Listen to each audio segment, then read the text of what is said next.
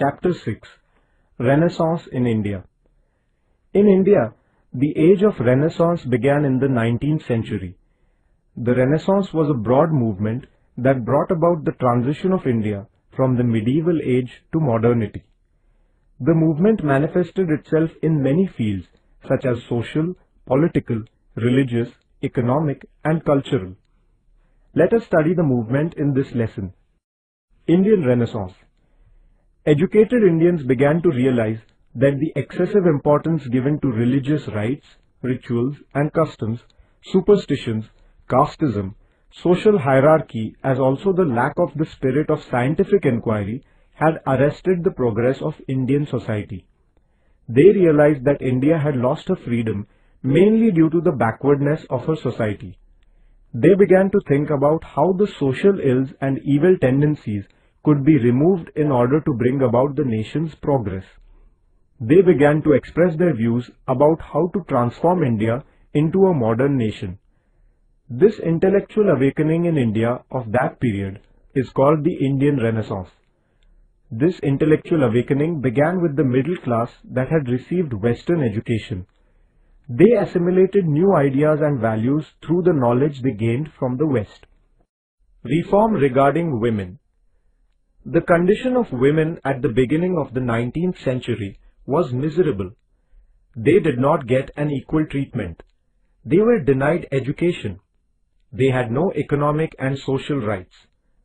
They were victims of evil practices such as female infanticide, child marriages, marriages of young girls with aged men, dowry system, sati, tonsure, prohibition of widow marriage, and so on. The movement for reforms regarding women addressed these issues. The agitation against the abominable practice of sati, launched by Raja Ram Mohan Roy, led to the passing of the Act banning the practice of sati. Gopal Hari Deshmukh, Lok Hitavadi, severely criticized the evil customs related to women in the Hindu social system. He upheld the equality of men and women, saying that God had created men and women alike, and therefore their rights too are equal. The first school for girls was started by Mahatma Jyotirao Phule in Pune in 1848. His wife Savitribai Phule taught in the school despite strong opposition from the society. Jagannath Shankar Sheth, Ishwar Chandra Vidyasagar, Pandita Ramabai and other social reformers greatly contributed to the cause of women's education. Mahatma Phule started an orphanage in his own residence. He organized a strike of Nabhiks with a view to putting an end to the practice of tonsure. Mahatma Phule's efforts were not limited to only resolving social issues connected with women. He endeavored to change the male chauvinistic attitude that belittled women. Stri Purush Tulana, 1882, written by Tarabai Shinde, was a fruit born out of his endeavors. Tarabai, who belonged to a rural Marathi family in the Buldhana region, upheld the rights of women in fiery words.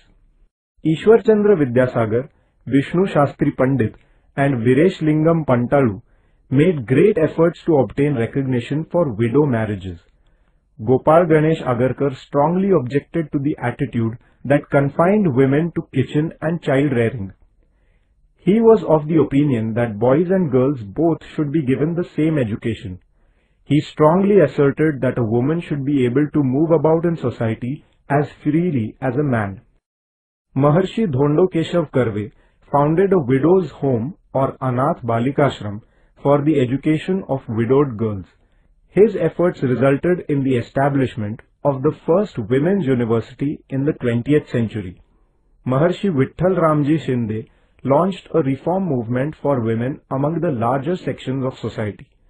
He organized a conference at Mumbai against the practice of Devadasi.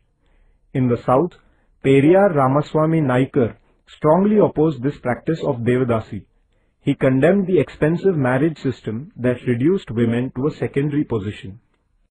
Dr. Babasaheb Ambedkar, through his articles, exposed the injustice inflicted on women in the male-dominated society. Many women began to join his movement. This movement took women's reforms to the lowest sections of society. The women's reform movement resulted in putting an end to many unjust practices.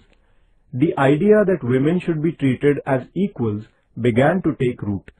Women began to prove their abilities in many different fields of life. Movement for the abolition of caste discrimination. The caste system was prevalent in Indian society. It was based on inequality, exploitation, and injustice.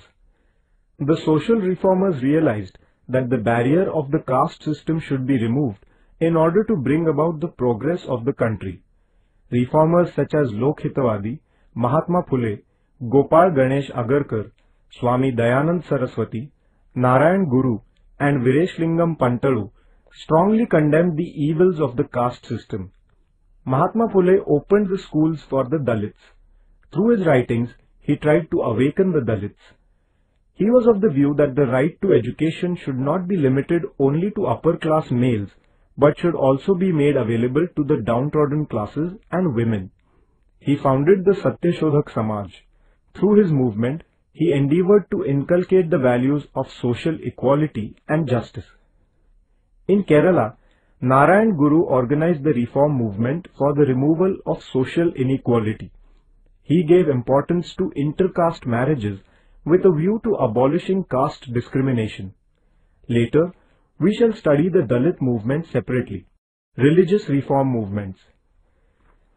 Certain institutions established in India during this period gave momentum to social and religious reforms. Raja Ram Mohan Roy founded the Brahmo Samaj in Bengal. The followers of Brahmo Samaj believed that there is only one God. Dadoba Panduranga Tarkhadkar founded the Paramahansa Sabha. An important feature of this society was opposition to the caste system. Atmaram Pandurang Tarkhadkar founded the Prarthana Samaj in Mumbai. Justice M.G. Ranade, Dr. R.G. Bhandarkar, and Justice K.T. Telang were the leaders of the Prarthana Samaj. This society based its tenets on the teachings of the Warkari movement. This society advocated prayers and devotional songs in place of rituals for worshipping God. Swami Dayanand Saraswati founded the Arya Samaj in Mumbai. Swami Vivekanand founded the Ramakrishna Mission. He taught that service to humanity is the true religion. All these institutions criticized superstitions, the caste system, and other ills prevalent in the society.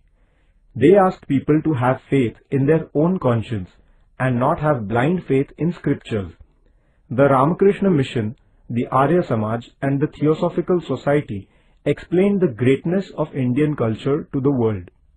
The Singh Sabha was founded at Amritsar for religious reforms among the Sikhs. It worked for the spread of education and for bringing about modernization in the Sikh society. Later, the Akali movement continued the reformist tradition in the Sikh society. Social reforms in the Muslim society were initiated by Abdul Latif. He founded the Mohammedan Literary Society in Bengal. Sir Syed Ahmad Khan established the Mohammedan Anglo-Oriental College. Later, this institution came to be converted into the Aligarh Muslim University. He opposed the ignorance, superstitions, and evil customs prevalent in the Muslim society. He firmly believed that the Muslim society would not progress without the acquisition of Western education and science. Renaissance in other fields. During the Renaissance, along with the reform movements, the progress made in the fields of literature, arts, and science was also remarkable. Gurudev Rabindranath Tagore and C.V. Raman were the recipients of the Nobel Prize in Literature and Science respectively. All these advancements went into the shaping of modern India. During this period, many changes took place in the fields of literature and arts. Novel, a new form of literature, emerged. The life of ordinary men and women came to be depicted in literature. Thought-provoking essays were written.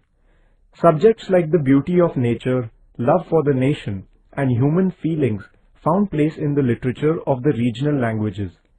Inspiring stories and novels giving the message of freedom were written. Thoughts about social reforms came to be expressed in literature. Women too began to write in this period. Their writings expressed the female psyche effectively. New journals, newspapers, and magazines became vehicles of social reform and political awakening. As in literature, noteworthy progress was also made in the field of arts. Music became more people-oriented. It was used even in the national movement. In Marathi, music-based plays came to be staged. A new style of painting emerged, combining the traditional Indian style of painting with the Western techniques. The Ajanta style, the Mughal and Pahari miniature styles were revived during this period. In architecture, a new mixed style evolved under the influence of the Western style. Many books were written on science. People began to realize the importance of experimentation and scientific outlook for bringing about the progress of the country. This expression of Renaissance is important in the history of modern India. Charged with the ideas of liberty, equality, and nationalism, the reformers started a nationwide movement in the political field. We shall study it in the following chapter.